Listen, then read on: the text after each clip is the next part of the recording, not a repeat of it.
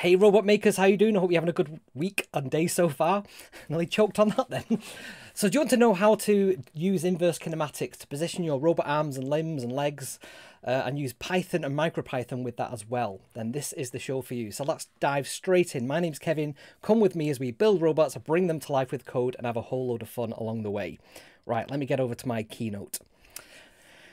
Cool. So yes, this is all about inverse kinematics, and I was quite inspired to look at this by the robot that Alex Flom had created, which is the one that you can see on screen there, which is this one I've got over here, just on the desk, Tico. This is my flavour of that Tico Pico, and I was trying to figure out and reverse engineer the code that was written for this, which I think was originally written for Plot Clock, which is what this was based on. And it's quite an interesting mechanism because it has this sort of end effector where you put the pen and you have your two servos that sort of move around to a position where the pen will be on the canvas. And this was sort of really stumbling in my knowledge. I was trying to figure out how to make this thing work rather than just using the code that was written, because the code that was written in Arduino first of all, and I wanted to use MicroPython. And all the values for the servos were sort of adjusted. So they were actually the pulse widths that you sent to the servo rather than the angle. And that was just flummoxing me, because on MicroPython, you have a value when you put in pulse widths between 0 and 65,000. It's like 2 bytes. It's a 16-digit number. Whereas on the Arduino, it's a number between, I think it's 550 and 2,500 for the between 0 and 180 degrees. So trying to figure that out and seeing all these sort of arbitrary values in the code really didn't lend itself to sort of a teachable moment to how to figure out inverse kinematics for other robots. And there's a secret project I've been involved with that involves exactly this kind of mechanism for placing a foot on the ground and making the foot position and walk. And I hadn't been able to get involved in that until I'd figured this out. So this show's quite useful to me too. So let's get into this. It's an essential robot maker skill. If you want to build robots and you want to make them walk in a more elegant way than just arbitrary moving servos like that, you want to figure out where to put the end effector, the limb, then this is the show for you. So let's deep dive into inverse kinematics using Python to solve the angles. We're going to look at what forward kinematics is, what inverse kinematics is, a bit of trigonometry, and then we're going to solve the angles step by step with some Python example code, and then we'll do a bit of a demo as well using Google Colab. So it'll be quite a fun show. So last week we looked at Pico Tico, the tic-tac-toe playing robot. And that can draw a game board, it can play tic-tac-toe, it can raise the board, but it does all this in the background by placing that pen, that end effector, on a canvas and then just adjusting the two servos to position where that pen is. So I really, really want to figure this out and share this with you. So last week we saw this diagram, we touched on inverse kinematics. We simply said it means that you can focus on where you want the pen to be on the canvas, and we use some functions to work out where each of the servo positions can be to achieve that. And it's simple trigonometry. Simple trigonometry that, if I'm honest, was really confusing me. I think I was off high school that day when they clearly went over this. So let's have a deep dive into this today. So what is forward and inverse kinematics? So it's all about where you start and where you end.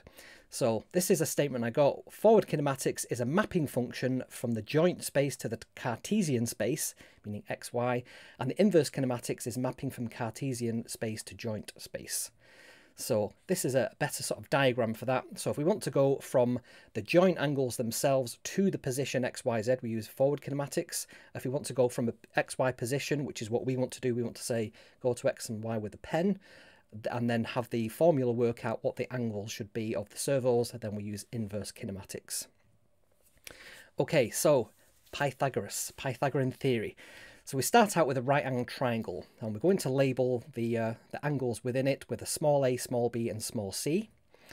And the sides we're going to have as large uppercase C, uppercase A, and uppercase B. So we have the hypotenuse, which is the long side.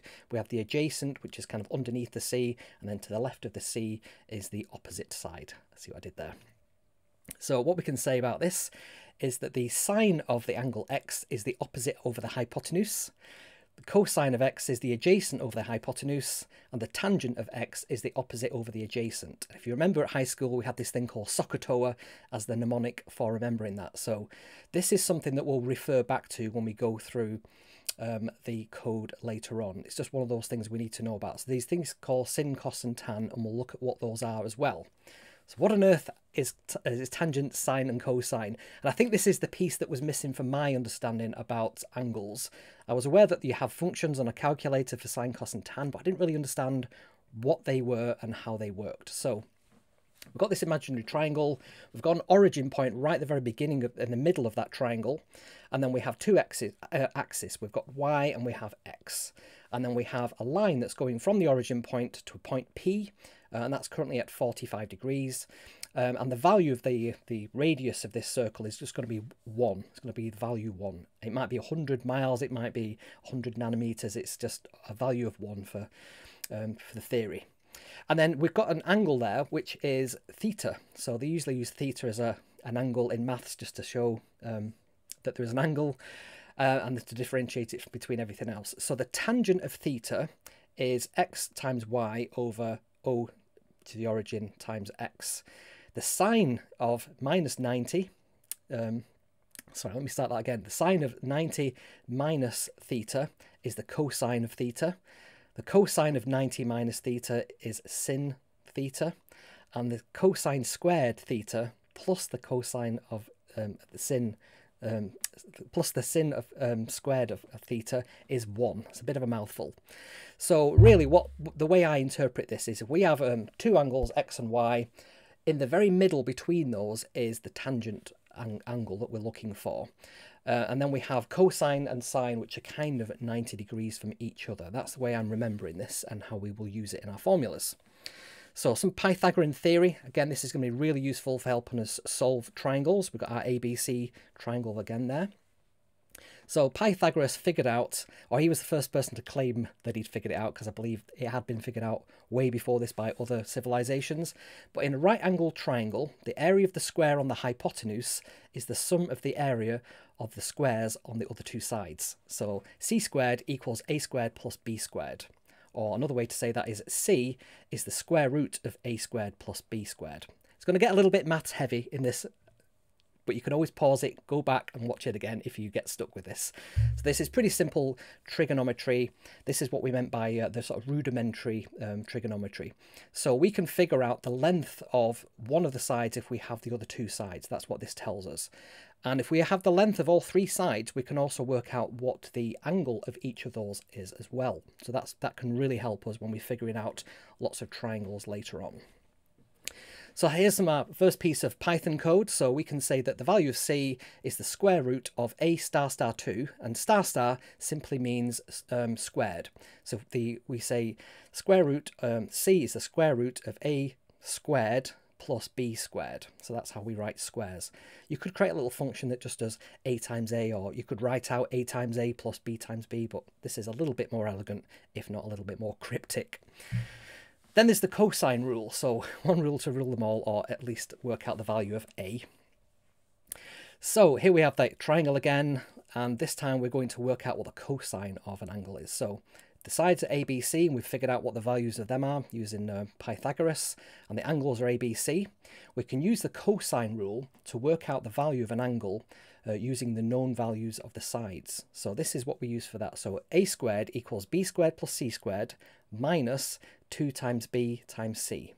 And then that's the cosine of the angle. So the way that we write that is a equals a cos, and we'll come to what that is in a minute, b squared plus c squared minus a squared divided by 2 times b times c. Now, if you like these videos, please give it a like. Give it a like on the video if you're watching this now on Facebook or on YouTube. Please make a comment. Let me know what you think about this. Is it too fast? Is it too slow? And also, if you're not subscribed to the channel already, definitely hit the subscribe button. That can help me out and grow the channel a little bit more. And I do a video every single Sunday at 7 o'clock GMT-ish. And by ish, I just mean depending if we're in British summertime or not.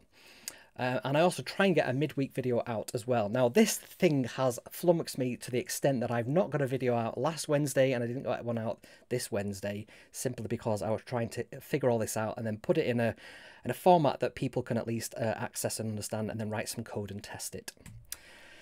And it's 19th of September today, so any points to anyone that knows what that could possibly mean? What's so special about the 19th of September? Arr. It's national. It's International Talk Like a Pirate Day. So this comes up on my calendar every single year, and I'm always like, is it this day? Is it the day after? Is it the day before? So yes, today is International Talk Like a Pirate Day. Arr, my hearties, pieces of 8-bit. Anyway, let's get back to inverse kinematics. So, and this is an arm with 2 degrees of freedom. So what we're talking about here is we've got, let me use my little example here. We have an arm. In fact, let's take off one of the pieces so that it looks a bit more like what we're talking about here. So we've simply got one degree of freedom, and then we have the other degree of freedom there. So that's the 2 degrees of freedom that we've got on this little arm. Now, if we want to work out what value to set the servo to so it can position this first arm, we need to work out what the angle Q1 is. But to work out the angle of Q1, we will first need to work out the angle of Q2, as is always the case. And this is why it's inverse kinematics. We need to work back from that end effector. So we want to work out what the value of Q1 is so that we can set the servo. First, we must work out the value of Q2. First, we can draw a triangle between the origin point, which is our x and y, and which is the pen tip, also known as the end effector. And then we can draw that down to the origin point of x and y. So we get this nice, simple right-angled triangle. Right-angled triangles mean that we can figure out what the length of that long side is, the hypotenuse, which we've marked on here as r. So the new triangle, we can work out the length of r. We know that the length of sides x as well as the length of side y, because that is the x and y that we put in at the very top. So using Pythagoras, we know that r is the square root of x squared plus y squared. And using some Python code, this is r equals the square root of x star 2, which is the square, plus the square of y as well. Okay, so that's, you're with me so far. That's pretty straightforward. So now that we've figured out what the length of r is, we can create a new triangle. So we can go between the length of A1, which is that first section of our, that's the value of this here, and then we have A2, which is this one here, and we know what the angle, we know what the length of the side is on that triangle there. We've marked it as r. So yes, r is the square root of x squared plus y squared, and a longer way of explaining what that is r squared is A1, which is the length of that first arm, squared, plus A2 squared, minus r squared, minus 2 times A1 times A2, and that's the cosine that we get there. So that's another way we can reduce that formula down. Stick with me, it's a simpler relationship than it looks there. When I look at these maths equations, my brain does go a little bit fuzzy. So I understand this when I look at code. And I think one of the challenges when I was looking at this is converting these kind of maths formulas and maths notation into simple Python code. So what we can say there is Q2 is simply pi minus alpha, which is the angle that we're working out in this particular Q2. So what we say there is alpha is a cos, which is the arc cosine of A1, which is the length of that first arm, squared plus A2 squared, then minus the x squared minus y squared divided by 2 times A1 times A2. That's a real big mouthful. Shall we walk through that one more time? So we've got the length of the first section of the arm, which is A1. We're going to square that. We're going to then square A2, which is this second piece. We're going to then take that away from the length of the x and the y squared, and then divide all of that by 2 times A times by that arm there, which is A2. And that will give us a cosine. So we want the arc cosine of that. And then we simply say Q2 is pi minus alpha, and that'll give us a result in radians. So we use arc cos or acos when we want to know the cosine of an angle. So when we know the cosine of an angle and we want to know the actual angle that is. So that kind of gives us, if we just use cos, we would get the cosine, but we want the actual angle of that. So we use acos, which is a cosine.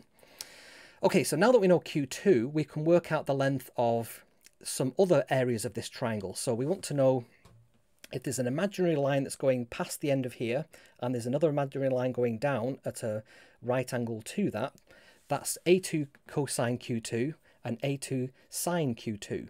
So we can work out what those are because we know the values of Q2, which is that angle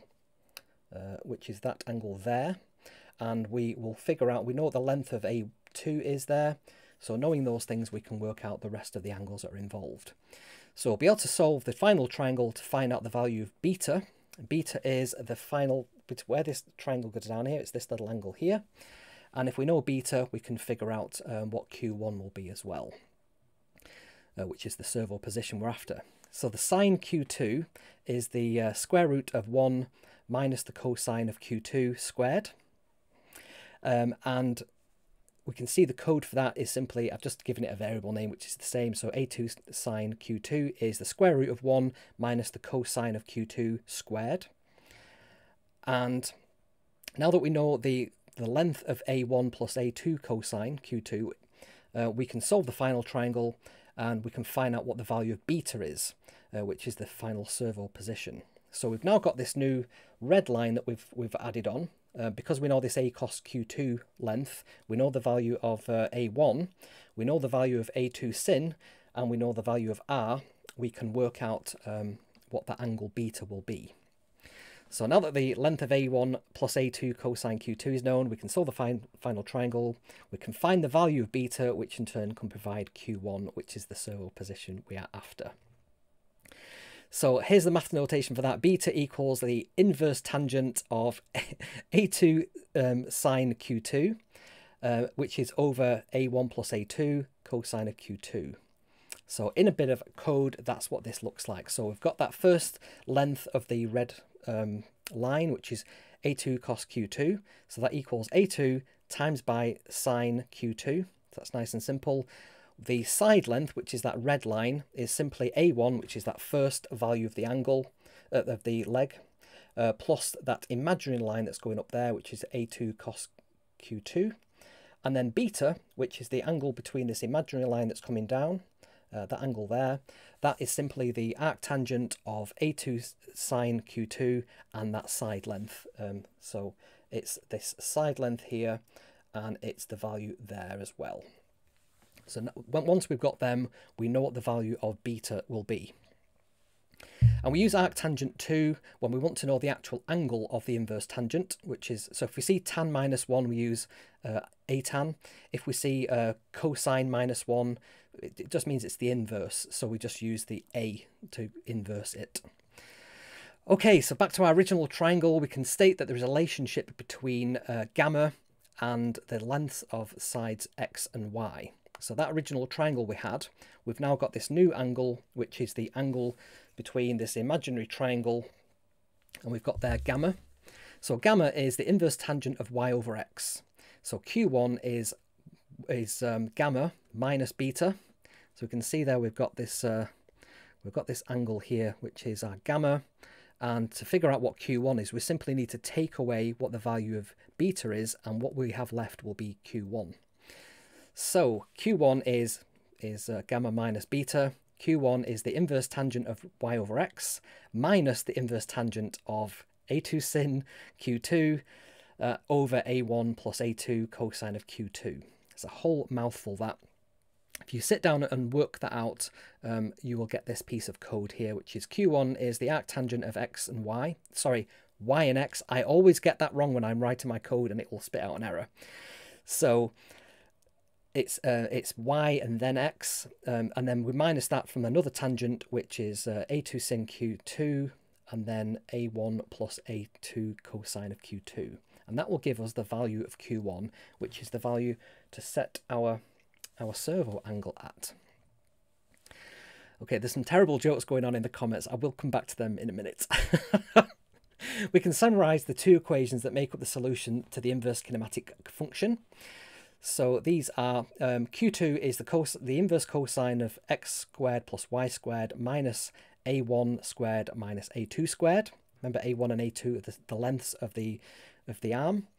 And Q1 is the inverse tangent of x over y minus the inverse tangent of a2 sin Q2 over A1 plus A2 cosine of Q2. So we have those two pieces of code, we can figure out what the servo position should be. And there they are. So Q2 is A cos, and then in brackets, A1 squared plus A2 squared minus X squared plus Y minus Y squared. Let me say that again because I think that I got that wrong. Q2 is A cos A1 squared plus A2 squared minus X squared minus Y squared over 2 times A1 times A2.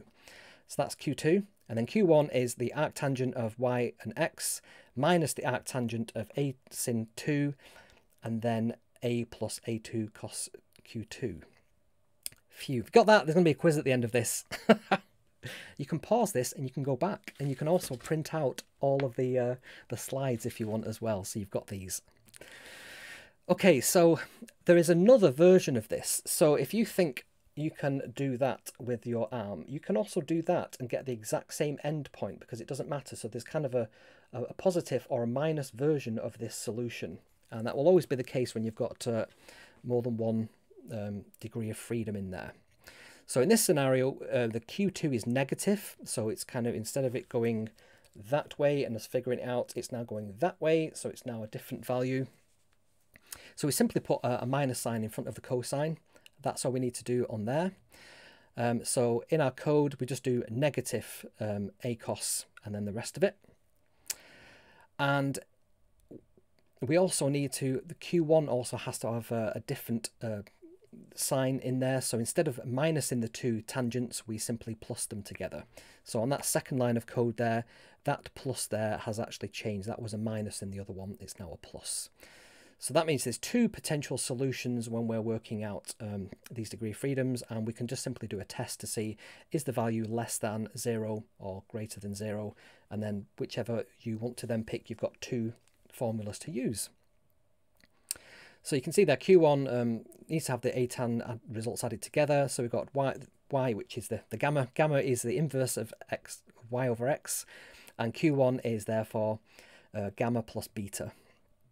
And there's the more formal version of that. Q1 is the inverse tangent of y over x plus the inverse tangent of A2 sin Q2 over A1 plus A2 cosine of Q2. So there's the two solutions side by side, and there's the corresponding Python code for positive and negative. And you can see the maths formula there as well. It looks very fancy, that I always think whenever I see that, because I didn't really study maths to a high degree at high school, although I'm quite capable of creating code with quite advanced algebra in it. So, yes, some news this week just before we get into the demo. Sir Clive Sinclair, who invented the ZX Spectrum, the ZX81, the C5. If you've never seen a C5 because you're not in the UK, this was a sort of crazy, it looks like a little train or a little shoe that you sit in, and it's an electric vehicle, and he invented this like 30 years ago or something. It's insane.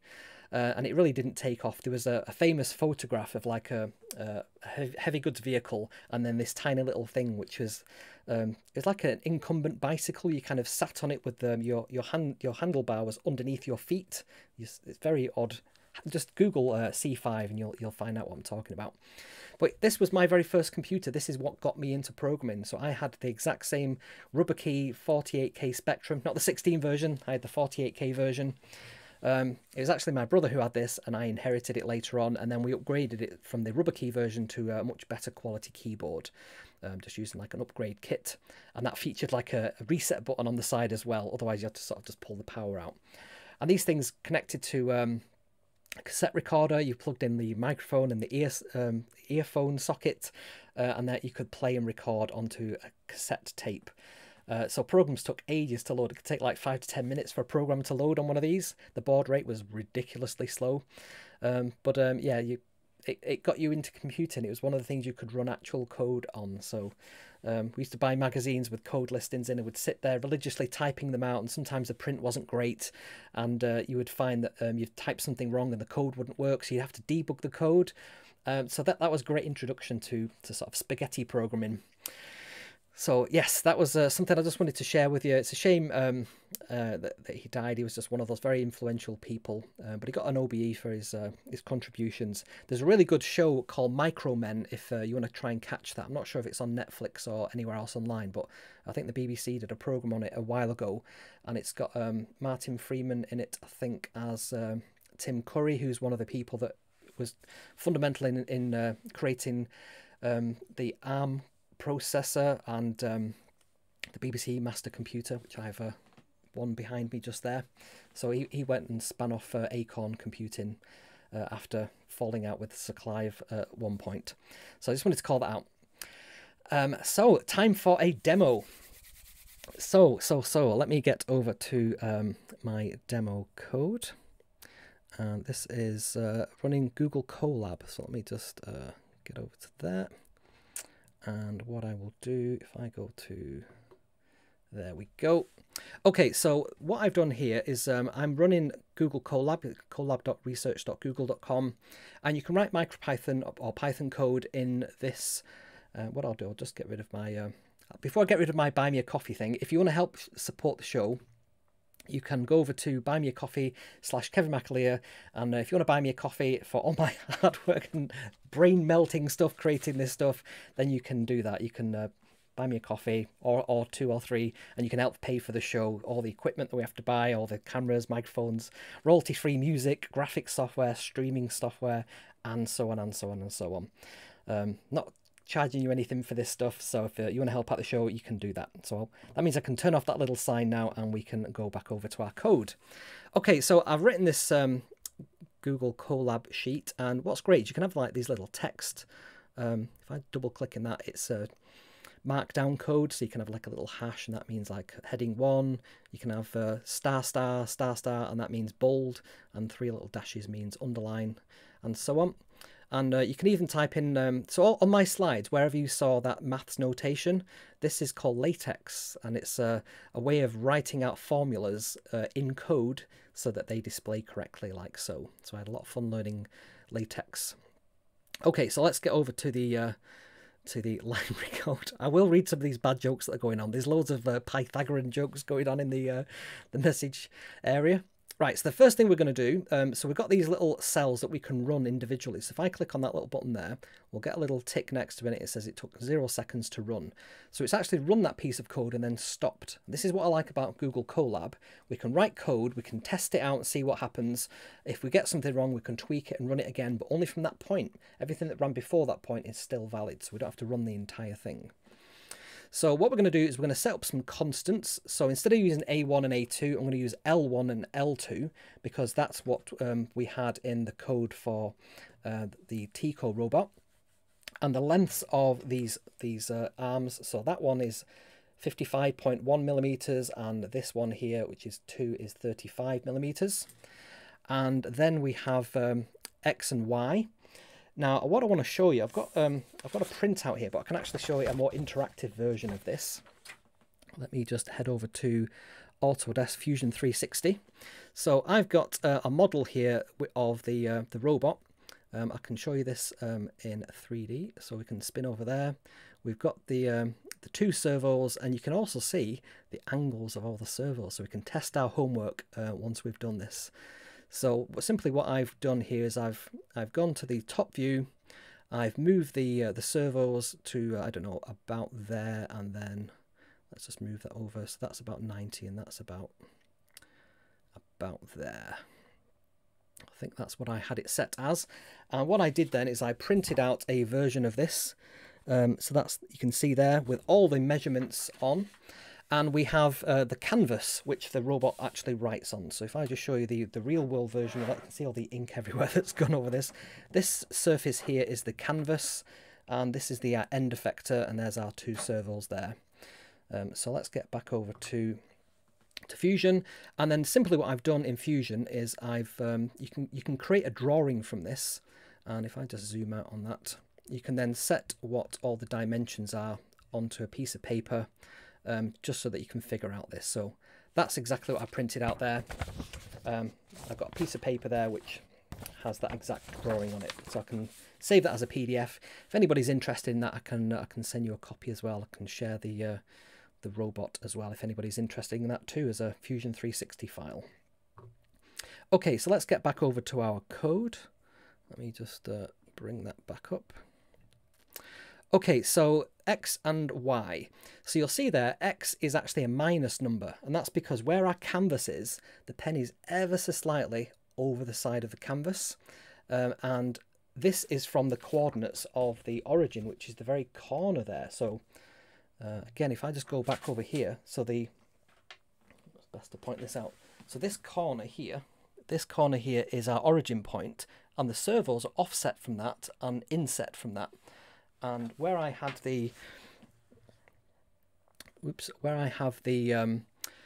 X and Y and the servos, you can see there, that's why that's -1. So it's ever so slightly off the edge of the canvas. I think that's somebody buying me a coffee. That sound that can only mean that. So thank you for whoever has just done that. I will check it and get in touch. And O1X and O1Y is the origin point of the servo that we're actually using on this code. So this code isn't actually using both servos, it's just looking at one just for simplicity. And what I've said there is if the value of the number that for X or Y is a negative number, we simply just want to flip the sign on that to make it positive. And the way that we do that is just multiply it by -1.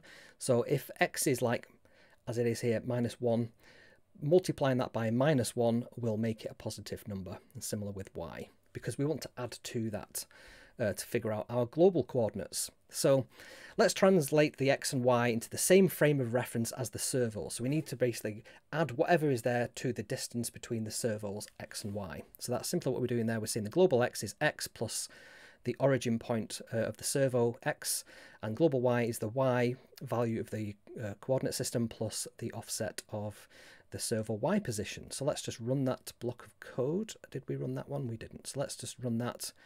That means that all our constants are now loaded. We can now run this piece. We're not printing anything out, so we're not going to get any feedback just yet. So you can see there's our coordinate system. There's our triangle that we're going to work out in a second. We're going to work out what the R value is. There's our L1 and L2 arm. And we're going to create a triangle now. So this is our first triangle solving function. So we're simply going to pass in X and Y, which is the end point. They're both going to be floating point numbers, and it will return a floating point number. So that's what that arrow there means. So it returns the value of the hypotenuse, which is this long side here. And so we say R is the square root of X squared plus Y squared. So remember, back in those slides, that's the first thing we want to do, and we simply return that value R from that triangle 1. So if we want to run that as a test, I always think a quick way, if you remember when you did maths at school, one of the right-angled triangles that you could draw was a 3, 4, 5 triangle. So one of the sides was 3, one of the sides was 4, and then the long side, the hypotenuse, was 5. So I've fed in 3 and 4, and in fact I've got out 5. So we know that that function's working and will give us that long side that we need. So the next triangle we're going to work out, triangle number 2, we're going to feed in X and Y, and then we're also going to feed in that new value of R that we've passed in. So it's going to find the value of alpha, that angle between the two arms there. So alpha equals the acos, which is the arc tangent, sorry, the arc cosine of length arm L1 squared plus L2 squared minus R squared. And then divide that by 2 times L times L1 times L2. So that's that cosine rule. And we return pi minus alpha, and that's in radians. So this is one of the things as well that when I bought the little book on trigonometry that I was reading earlier, I never understood what radians were. So who invented 360 degrees in a circle? Why is there 360 degrees like in an entire circle? Why is that the best method? So some of the mathematicians thought, well, why don't we come up with our own method? And they came up with radians. So a radian is the length of the radius as the value 1, and everything else is related to that. So when we do pi minus alpha, we actually get that value back in radians. So we'll convert that to degrees later on. That's very easy to do. So triangle number 3, we're simply going to work out what the value of that A2 sin Q2, which is that imaginary line. When it goes off past there, we want to know what the length of that imaginary line is. So we simply say the square root of minus cos Q2 squared. And then we simply return that value. Again, that's in radians. The fourth triangle is going to be the area of the angle beta, which we're interested in.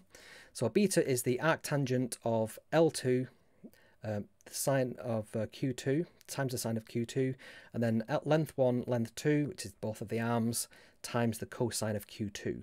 And that returns beta, again in radians. So we're going to print out the results of all these things that we've just run. So what we're going to do is we're going to say R, which, remember that long hypotenuse length, that equals the triangle 1. So let's run this code. We're going to print out triangle 1, R equals whatever it is in millimeters.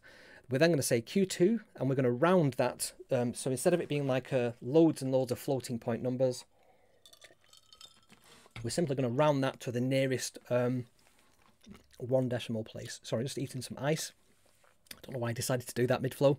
So yeah, we're going to round the results of that triangle 2, which we're passing global x, global y, and r, and we want 1 decimal place. So we're going to print out that in radians, and then we're going to work out what that Q2 value is in degrees. So simply to work out degrees, we say 180 divided by pi. So we just times it by 180 divided by pi. And that will give us the degrees, and then we simply print out that as degrees. And then we say alpha, beta, and gamma, and we just have triangles 3, 4, and the results. Gamma is just the arctangent of x and y, and that will give us what that value is. And then we're going to work out what alpha, beta, and gamma are in degrees. So we simply just take each one of them and times it by 180 divided by pi, and we round it to 1 decimal place. And then finally we say alpha is this in degrees, beta is that in degrees, and gamma is that in degrees. And Q1 is beta minus gamma, and then we're going to work out what that is in degrees. So here we go. So R is 60.12. So let's go back to our diagram and see what it says on there. 60.12, there we go. So we've got that length correct. Let's go back to our code. Triangle 2 works out what Q2 is, so it's 1.7 radians, which is 97.4 degrees. Alpha is 57 degrees, beta is 34 degrees, and gamma is 85.9 degrees. And that means that Q1 is minus 0.9 degrees. So if we go back to our diagram, we can see that if I zoom right in, these, oops, oh, it zoomed right in then and then stopped. Let's go back to that. I just want to show you that you can see that there is a difference. So this line here and this line here, they coincide at the origin of the servo, but then they go out and they start to separate. And the amount that they separate by is 0.9 degrees. So that's how we work out the inverse kinematics, and therefore we can set the angle of our servo. The other thing we need to think about as well when we're setting our servos is where they're positioned. So it might be easier to show you this in a couple of ways. So I've got a diagram here that I've been working on, and the servos are these things here, and these little arcs that I've drawn around them are their 0 position to their 180 degree position. So right in the middle is 90 degrees. Austin PS, thank you for subscribing to the channel, really appreciate that. And over here you can see there that we have the 2 servos, and these are not positioned at 90 degrees. So when you set this thing up, you actually position it, I think, 140 and 130 degrees. And that's because when these things move around, and it's probably easier for me to show you that in Fusion, in the actual model, when we move these around, if I want to go to that very bottom point there, look at where the angle of this is positioned. So this is it says 50 degrees there. When I move to the very top there, that's going to go to minus 30. When I go over here, it's going to 130, I think it is, when you get that just right. There we go, 130. And then similarly, this one over here, when this one goes to the very extreme over here, it's going from about minus 40 Let's try and get it to an extreme to about 90, 100 degrees. So that means that we can't have them at, from 0 to 180, we need to offset them slightly. And that's where these sort of fudge factor offsets come into play. So now the other thing that's a bit complicated about this, and this is why I've not included it in the show so far, we worked out the how to set this angle here in this servo. And that end effector there, there's actually an imaginary line because that is one piece of plastic. So this one piece of plastic here, if I just go to our overhead and just show you this a bit better, this one piece of plastic here, it's all one piece. So there is actually an imaginary sort of angle between the point where the pen goes in there and this point here. They're related. So even though it goes out there, the line length that we're really interested in there, that 55.1, is that length there. Not this length here, but the sort of length to the end point there. If that makes sense. So if we then want to work out what the angle of this is, we're not actually looking at the end point, we're looking at this point here. So this is kind of offset from that, and this is only pivoted around that point there. So the angle between this here, which is L3, and L4, which is this one, changes depending where the pen is. So that's another set of triangles. Now we know the length of that, we know the length of that, therefore we can probably figure it out what the length of that's going to be, and therefore what the angle of these other things need to be using our inverse kinematics. So I will work that out, put that into the code and share that out, and just try and make it a little bit more easier to read rather than using direct pulse widths into the servo, and just use angles instead. And like I said, this will become quite useful for a future robot, because we're going to use this in this kind of orientation. So if I just get rid of our canvas for a second, so this will be the foot, and it'll be able to sort of walk like that in that kind of motion, and that means that we can make it a much more interesting walking, cycle than just having this thing, as other robots do, just sort of have one thing that's moving across all the time. If that makes sense to you. Okay, so let me just have a look across at the comments that people have made. So if you haven't commented already and you want to sort of be included in the show, feel free to start hitting the comments now, and I'll just rewind back to the very beginning and see what people have been talking about. So Uday was saying that nice camera setup. So yes, I've got this this sort of, how many cameras is that? 5 cameras going on. So we've got the main host camera there. We have a GoPro over here, so you can sort of see the desk. We have the old overhead camera, which is up here. You can see on the right hand side there, sort of looking down at the desk. There's the camera that's behind me, which is on an arm. So I've got a second desk there. I've got 2 desks, and I can point that wherever I want to be. And then we've got the brand new overhead camera here as well. So that's a nice Sony. And what's great about that is if you have a, I don't know, component like this and you sort of hold it up, it can sort of zoom in automatically using this sort of product mode. So you can see there it's focusing very quickly without me having to sort of worry about that. So you get a nice clean shot of that. I think that's all the cameras, isn't it? So yes, that's the camera setup that we have. And Richard was saying no choking. I'm trying my best. I've got my drink. I've got some orange. I think it's not orange, is it? It's innocent mango, passion fruit and apples. My favourite. I do have a sweet tooth. So let's have a look. So Robotics is saying, hey Dale, so he's from California. So I break my brain today. It certainly broke my brain. I watched quite a few videos on this. A lot of them were like quite academic. Some of them were not very easy to follow. And I thought, I'm going to have a go at this. And by doing this, I'll be able to figure it out in future and understand it, because it's just one of them where you've got these cosines and arctangents and everything. It's all very like, so I thought, let's go back to basics, start with some Pythagoras and sort of work forward from there. So if it went a bit fast, just go back in the video, take your time through it, and just try and get each step nailed in your brain. So that's why I use that Google Colab, because I could write bits of code without having to run it on an actual piece of hardware, and just make sure my understanding step by step, which is why I did all those different 4 or 5 triangles, because it's really just 2 lines of code, but to get there you need to understand all that. So Dale's feeling a bit down today. Oh dear, I hope you're feeling better there. And Fernando's saying, damn Kevin, I'm just a mechanic. Yeah, you've a better idea about these things than most if you're a mechanic. Your cosine rule is really the law of cosine. That's true. I call it the cosine rule. It's the law of cosine. Tyrone is absolutely right there. And I knew as I was writing this that people would correct me, and I don't mind that. I like people correcting me because it means we all get to learn.